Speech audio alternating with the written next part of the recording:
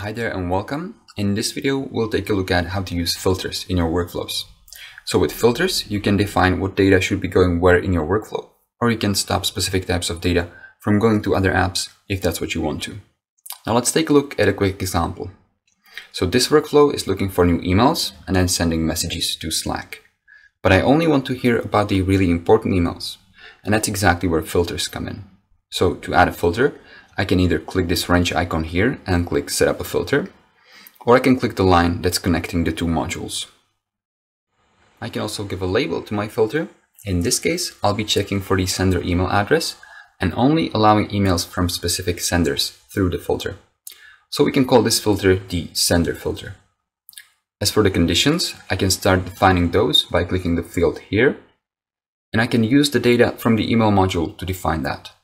Specifically, I'll be looking for the sender email address, so let's use that here. Next, I'll select contains, and I'll type in manually an email domain that I want to use.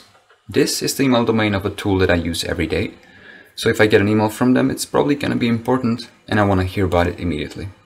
Okay, so let's confirm the setup.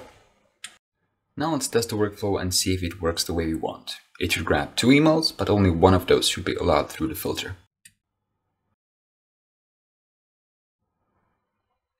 We can see that the run was successful, and we can also see number 1 next to the filter icon here, and it's telling us that only one item was allowed through the filter.